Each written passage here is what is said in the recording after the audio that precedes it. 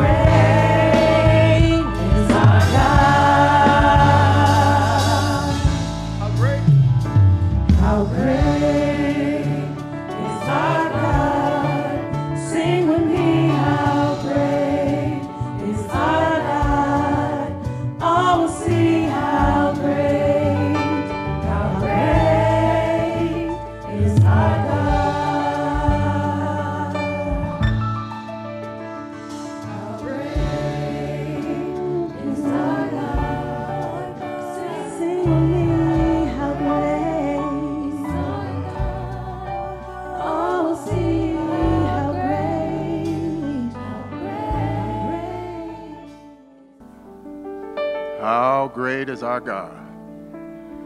How wonderful is our God. How mighty is our God. How kind is our God. How patient is our God. How loving is our God. For he has smiled on us this morning. Welcome each and every one of you and those who are listening on the radio and on the internet. We pray that God will smile on you this morning and you will know him in the power of his resurrection and in the fellowship of his suffering. Our responsive reading is found in your bulletin, taken from Psalms 34, 1 through 6, the New King James Version. I will bless the Lord at all times. His praises shall continually be in my mouth. My soul shall make its boast in the Lord. The humble shall hear it and be glad. Oh, magnify the Lord with me. Let us exalt his name together. I sought the Lord, and he heard me and delivered me from all of my fears. They looked to him and were radiant, and their faces were not ashamed. Poor man cried, and the Lord delivered him and saved him out of all of his trouble. The Lord will save all who call upon his name. Glory to God.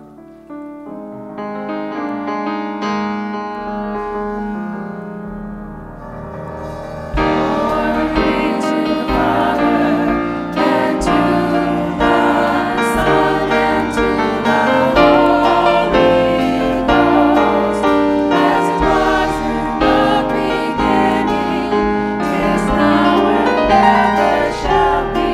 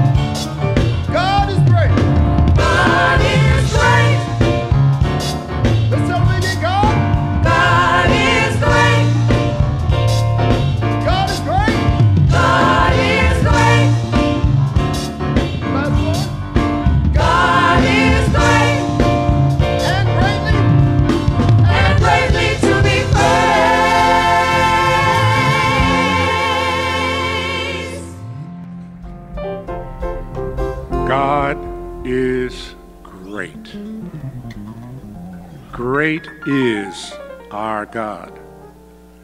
God is great and greatly to be praised. How great is our God. Great love, great compassion, great mercy, forgiveness, protects us from ourselves, from others. Great salvation, great redemption. God is great and greatly to be praised. We bow with me, pray with me, and pray for America. When I was growing up, there was a term that I used to hear. She had a nervous breakdown, or he had a nervous breakdown. America is on the cusp of a social breakdown. And the uncivility and the lack of respect for authority and each other. So as we are in God's house, my Father's house, house of prayer, pray for humanity. Almighty and everlasting God, the giver of all good gifts and graces, we thank you for who you are. You're great, never changing, always present, always watching, always seeking. We thank you for who you are in sending us here this morning.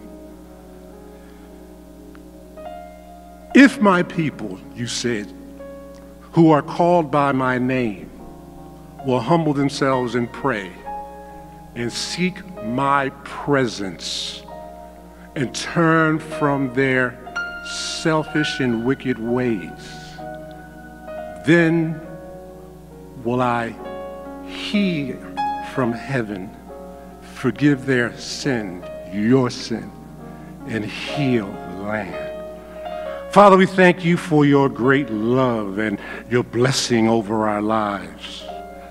Thank you that your favor has no end, but it lasts for our entire lifetime. In the name of Jesus, who is praying now to you on the right hand, forgive us for sometimes forgetting that you are intimately acquainted with everything that we think, say, and do. Father, I'm coming and bringing and interceding for men and women, leaders, humanity, people. Forgive us for sometimes forgetting that you are the authority.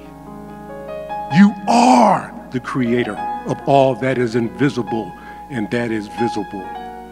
Forgive us, oh God, for not following and complying with your word. God, you are merciful, kind, but we have taken you for granted. You are coming. All the signs are around us. Heaven is open and your spirit is being poured out on all flesh. We see and we hear, and you are working with us and through us and through others. But God, we are still hard-headed, stiff-necked, and self-centered. Forgive us, and in your anger, oh God, be merciful. We ask that we would be able to walk in your blessing and your goodness today. That we would be able to hear you and let you guide us.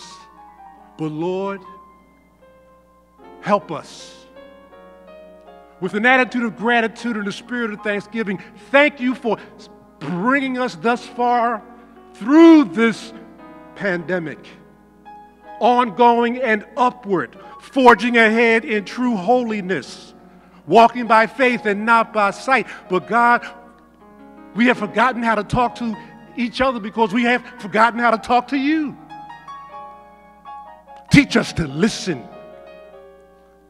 Jesus said, let he who have an ear, let them hear what the Spirit is saying. Return to you. We return to you, our first love. Help us and guide us and give us another chance. You already have, because we woke up this morning and we're here. Everyone who is here, oh God, you said is supposed to be here. Thank you that we heard and we obeyed.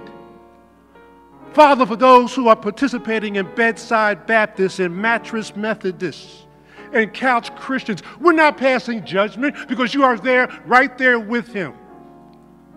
Did you not say in your word that we are to not forsake the assembling of brethren?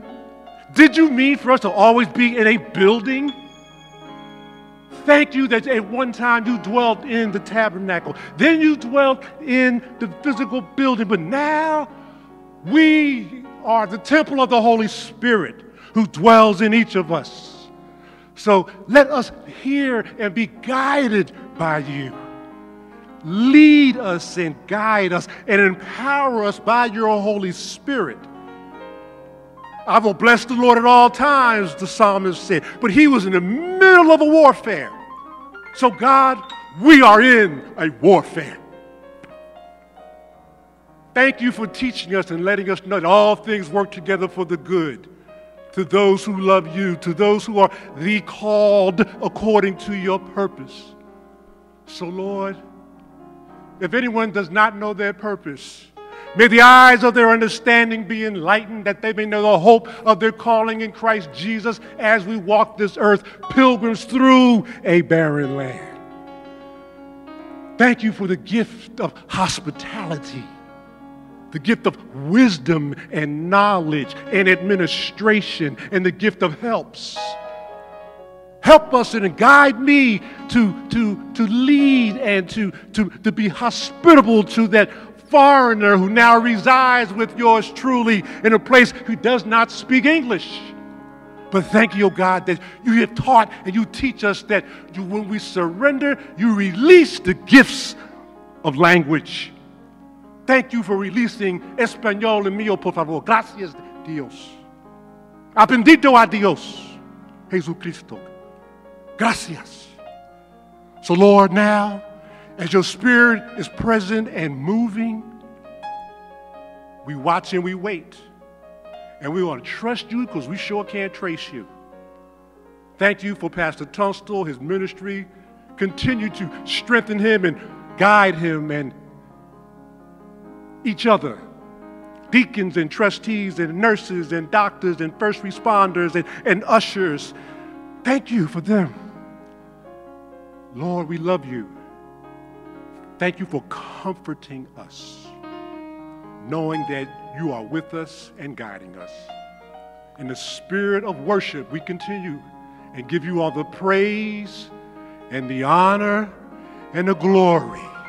We are here to worship, and then we will depart to minister in the name of Jesus Christ, the Lion from the tribe of Judah. Amen.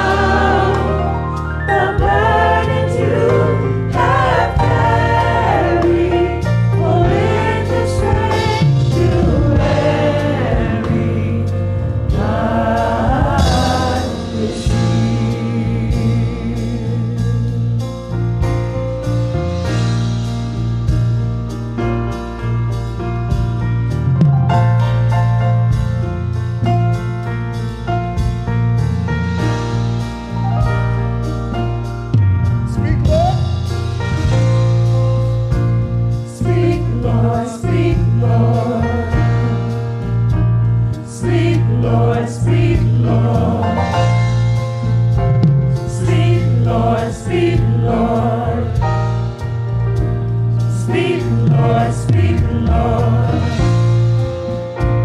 Speak, Lord, speak, Lord. Speak, Lord, speak, Lord. Speak, Lord, speak, Lord. Speak, Lord, speak, Lord. Speak, Lord, speak, Lord. Speak, Lord, speak, Lord. Speak, Lord, speak, Lord. Speak, Lord, speak, Lord. Speak, Lord, speak, Lord. Speak, Lord, speak, yes, speak, Lord. Speak, Lord, speak, Lord. Speak, Lord. Hallelujah. Speak, Lord, speak, Lord. Speak, Lord, speak, Lord. Speak, Lord, speak, Lord. Speak, Lord. Speak, Lord, speak, Lord. I hear you, Father. Speak, Lord, speak, Lord. Speak, Lord. Speak, Lord, speak, Lord. Speak, Lord, speak, Lord. Speak, Lord, speak, Lord. Speak, Lord. Speak, Lord. Speak, Lord. Speak, Lord. Oh, speak, Lord. Speak, Lord. Speak, Lord. Speak, Father. Come and lay down the burdens you have carried, for in the sanctuary, God is here.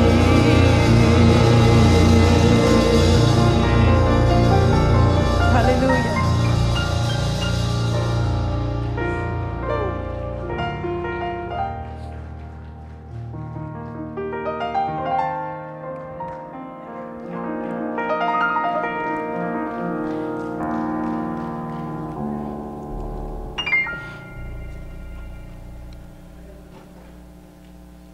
Our scripture comes from the book of Jude, verses 24 and 25. As we will be wrapping up our series on Build Yourself Up. Reading it from the New International Version. To him who is able to keep you from falling and to present you before his glorious presence without fault and with great joy. To the only God, our Savior, be glory, majesty, power, and authority through Jesus Christ our Lord, before all ages, now and forevermore. Amen. I want to continue in the book of Jude and put a little bit of an introduction there in your program because I thought it would be good for you to know a bit about this man, Jude, and what church history teaches us about him. I should note, just for the record, that Jude was one of the books of the Bible that had a hard time being accepted as canon, being accepted as part of the actual scripture. And it went through a lot of different transitions, if you will, before it actually became accepted by the majority, the strong majority of the Christian community. And then when the Bible was actually canonized, put together as a whole, Jude was, and I think under the guidance of the Holy Spirit, admitted into the canon. In fact, the canon is complete, but it took Jude probably the longest time to get accepted worldwide as part of the scriptural canon. And there are several reasons for that. I can't go into those right now, but I do want to note that it is, as I say to you in this outline here in your introduction, Jude is the English form of the name Judas, and he is mentioned as one of the biological brothers, meaning one of the daughters, one of the sons of Mary. Mary had sons and daughters other than Jesus Christ. Jesus Christ is the only one begotten of God the Father. The others were by her husband, Joseph. And so he's mentioned in Matthew chapter 13, verse 55. I have that in your introduction. And Mark chapter 6, verse 3. Judas is mentioned there. And it is this Jude that we know today as being this half-brother, Jesus Christ. And in John chapter 7, verse 5, we see that he did not believe that his half-brother Jesus was the Christ. And then we read, after the resurrection, we read in Acts chapter 1, verse 14, that he does believe, he's converted. And that actually is the way of all Christians. There is first this unbelief, there's this I'm not sure, there's this doubt. And then at some point there's a conversion. If you allow Christ to work in your life and hear what the scripture says and hear what the Holy Spirit is saying, it actually leads to conversion. And that is indicated, as I said, in Acts 1:14, and also another indication is in Galatians 1:19. Is also referenced as one of the support scriptures regarding James, the other brother that Jude mentions here in the text at the very beginning. So I want to try to look at some of the things that Jude does. As I mentioned in your introduction, he is the first one in the New Testament that identifies Michael as the archangel. We'll see it later in Revelation, but Jude is the very first one of the epistle writers that identifies the archangel Michael. And of course, Michael's going to have significance in the latter days. He's the one that actually is assigned to the protection of the believers. And so although the Antichrist is going to reign and is going to have his way, there's still going to be an archangel assigned for our protection. My hope is that I'm already gone. I'm hoping that the rapture has come and that me and you and we've all been caught up in the air. But there are going to be some believers that are still going to have to go through some of the tribulation period, and Michael's job then is going to be part of that protection for them. So Jude gives us some insight into a lot of different things, but what I want to focus on today, particularly as we're coming to the last of Jude's writing, the very last two verses, we want to look at him having told us in verses 20 through 23 how to build ourselves up. And then he's starting to conclude that thought now with these instructions. So to build yourself up, he tells us, in this first part of your outline, you need to be with him who is able to keep you from falling. That's why he says that to him. I like the New King James Version says, now unto him who is able to keep you from falling. This is important because Jude also told us in verse 14 about the one that Adam, who was Enoch, who was the seventh from Adam. So he mentions Adam in his epistle to us, and he mentions Adam, part of it because he wants us to know Enoch was the seventh generation from Adam, but also he just brings up the name of Adam because Adam was the very first one to fall. He was the one God gave the instructions not to eat of that fruit of that tree, and he did eat. And he is the beginning of the fall. And so when Jude now says, now to him who's able to keep you from falling, he's saying you don't have to make the mistake Adam made. All of us are descendants of Adam. Whatever your race or ethnicity, whatever your sexuality, we all are descendants of Adam. And he's telling us now, don't make the same mistake Adam made. And throughout all of human history, every generation has made the same mistake Adam has made. And so now Jude is saying, and the late Gardner Taylor used to tell us, Jude gives us these instructions, and then the instructions that he gives us are impossible for us to do ourselves. No generation has ever been able to stop doing what Adam did. So then God says, so this is the answer to that. God's solution to that is to make sure that you are with him who is able to keep you from falling. You can't keep yourself, but you can be with the one who is able to keep you from falling.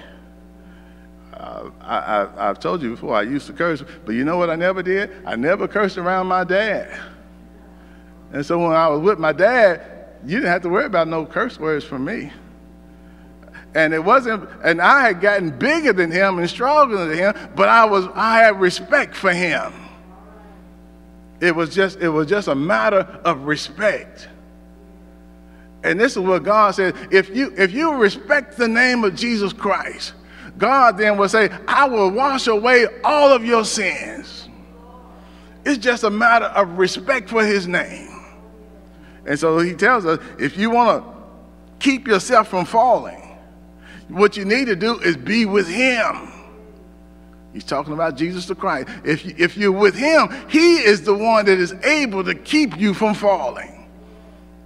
Doesn't matter what the temptation is. Doesn't matter how long you've been involved in it.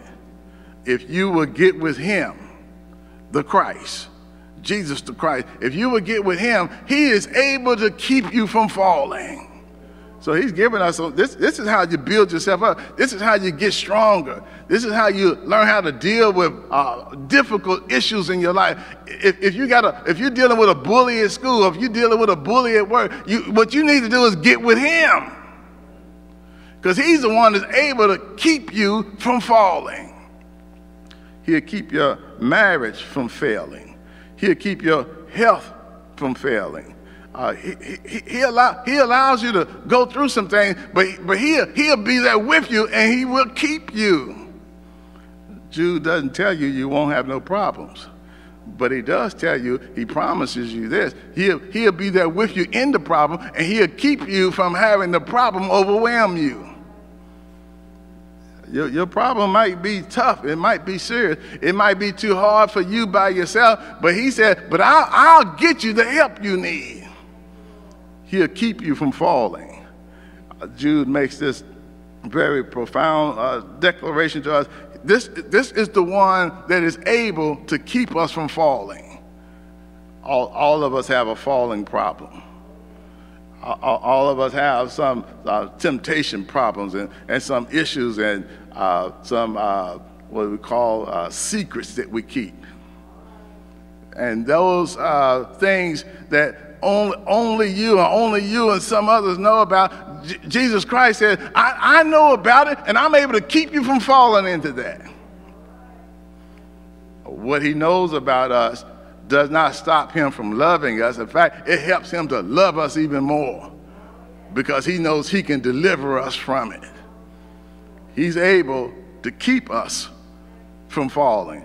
I like this from Jude, because Jude was he was in a situation just like you and I, where there was a point where he didn't think Jesus could do it. In fact, when you read John chapter 7 verse 5, it says none of his brothers believed him. He was in that point of unbelief, but our God is saying, even in your unbelief, if you'll be with me, if you'll be Jude teaches us, if you'll be a part of the family. Jesus healed that man's boy, and Jesus said that you got to have faith. And he says, you got to believe. And the man says to Jesus, I believe, but you, Lord, I need you to help my unbelief. Because there's a part of me that still doesn't want to believe. There's a part of me that still wants to rebel. There's a part of me that wants to reject. I'm hoping to talk to you some about that rebellion next week. But there's a part of each one of us that is rebellious. And Jude was one of those that were rebellious. And so he said the way to overcome that is to get closer to him. You want a great family, then you and get your family closer to him. Now unto him that is able to keep us from falling. We got to get that relationship with him right. But then he tells us the second thing you need to do is right here in verse 24. He's going to present you before his glorious presence, before the presence of the Father, without fault. I need you to write the second part of your outline. Be with him that can present you before the glorious presence without fault. If you don't fall, then you won't have any faults. The people that fall have faults. In fact, that's what makes us fall, is our faults. And so he's the one that can present us without any fault. And he can present us without any faults because he keeps us from falling. Faults and falling, they're twins. They're the opposite sides of the same coin. Faults and falling go together. And so our God is able to present us without fault. It is a God that washes away all of our sin. He forgives every sin, and then he washes it away. And when you and I are presented before God the Father, we will be without any faults. The blood of Christ will have cleansed us thoroughly, and there will be no fault, no blemish, no spot or wrinkle, as James calls it, in us. Our God will present us without fault. Well, let me get to how this makes Christ feel. This third part of your outline, and this is a good thing for us. The third part of your outline says, we rejoice that our Lord Jesus is glad to present us to the Father with great joy. It gives God, our Christ, great joy to present us to the presence of the Father. He basically is saying this presentation is like God saying, Jesus Christ saying to God the Father, this is the new part of your family. It was like when I was able to present my wife to my family. It is a presentation that somebody has been added to the family, and now they are a new part of our family. God is going to present us with great joy. This is important for you and I to know that our God, he isn't mad that he had to die for our sins. He's actually glad that he did, because now he's able to present us to the Father. If he didn't die for our sins, he wouldn't be able to present us to the Father. The only way he could present us to the Father is that we would be without fault and without blemish, and that he would have already gotten rid of all the failings and flaws in us, and now we're able to be presented without spot or wrinkle. And it makes our Christ glad. He is overjoyed to present us before the Father. And so Jude says, now unto him who is able to keep us from falling and to present us before his glorious presence without any fault.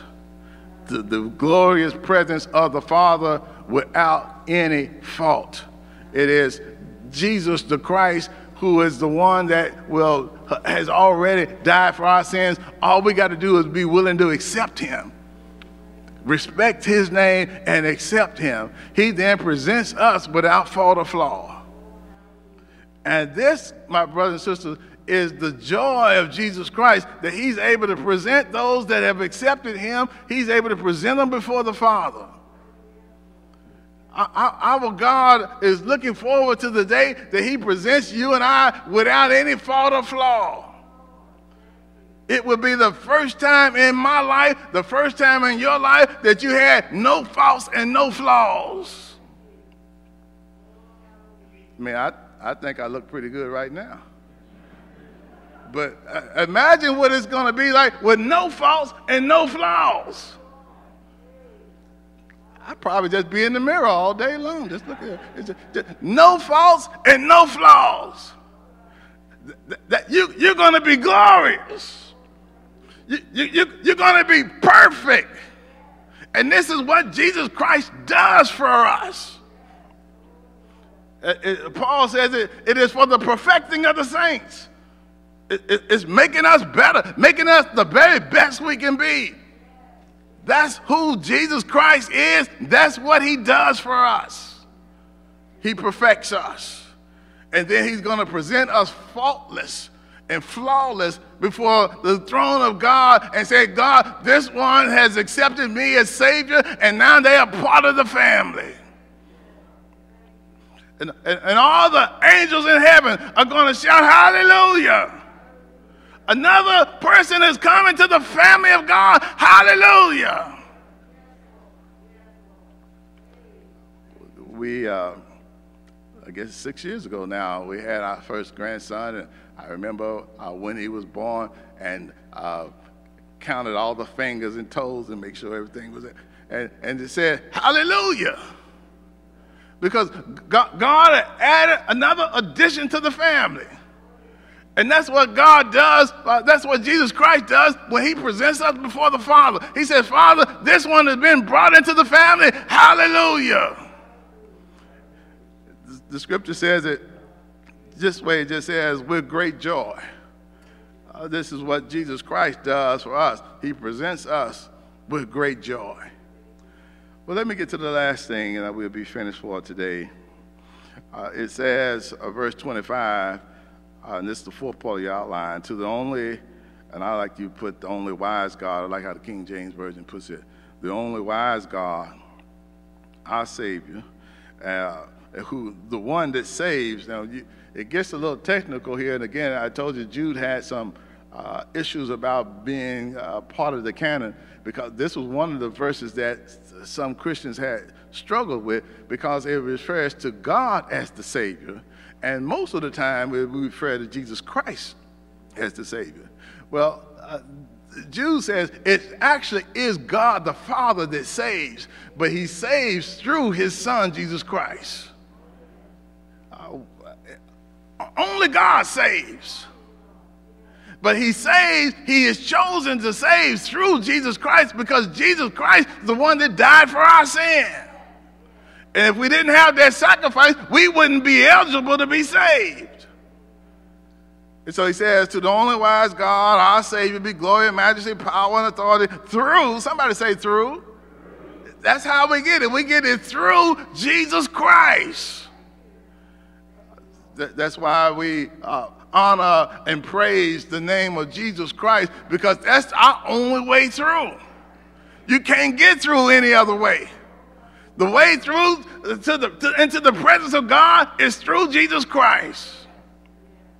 Through Jesus Christ, our Lord.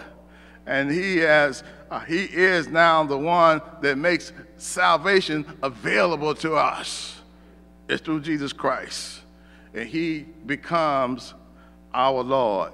And so Jude is very technical in saying, through Jesus Christ, our Lord. Jesus Christ must be the Lord in your life.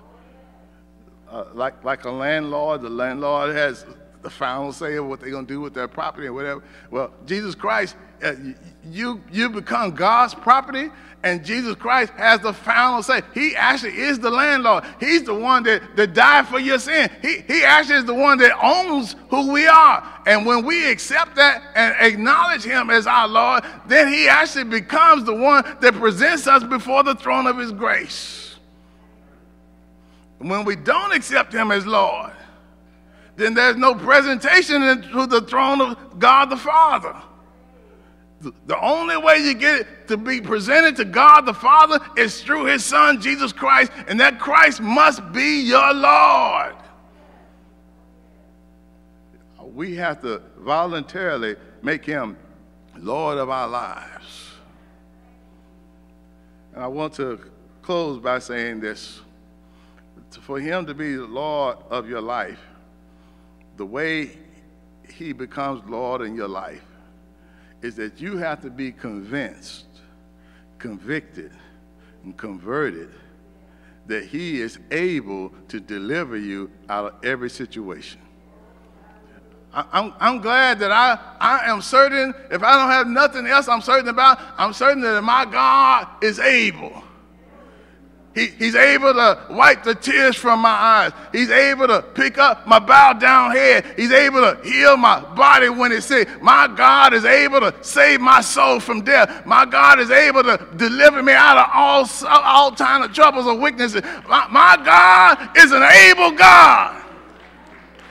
And the whole Bible is a testament to God being able. He was able to deliver Daniel out of the lion's den. He was able to deliver the Hebrew boys out of the fiery furnace. And our God is able to deliver us. We got an able God. Doesn't matter what your problem is, God is able. He's able. He's able. Our God is able. That's why I love him. That's why I serve him. That's why I'm determined I'm going to be with him. I know he's able. He's able to what? Able to do whatever you need done. He's an able God. Our God is able. I'm going to stop right there. Will you stand with me? Maybe somebody here today wants to accept this Christ. If you do, we have a decision card on the back of your program. We want to ask that you would make a decision today. And if you want to accept Christ, just check that first box. I want to accept Jesus Christ today. Any decision you make for Christ is a good decision. We're going to have the choir lead us in the selection, and then we're going to offer the benediction today.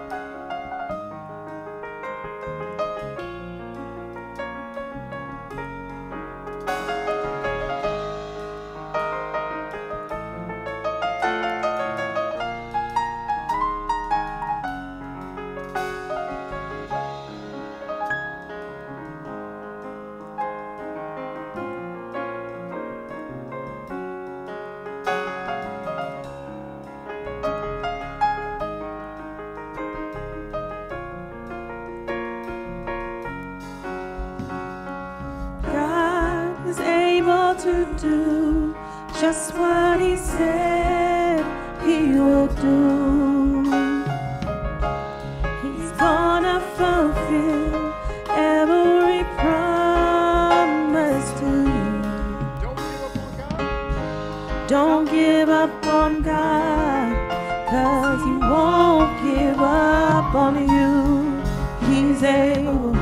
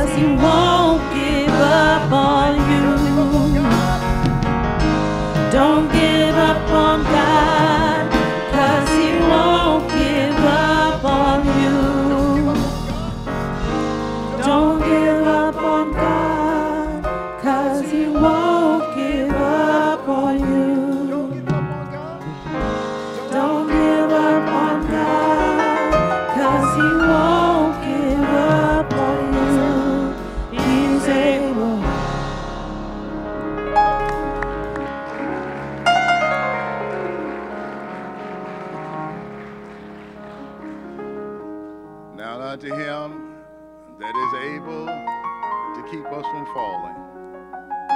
The great shepherd of the sheep, the firstborn from the dead, the blood of the everlasting covenant, even our Savior Jesus our Christ. To him be dominion, majesty, glory, and power, now, henceforth, and forever. Let us all say amen. God bless you. Have a great afternoon.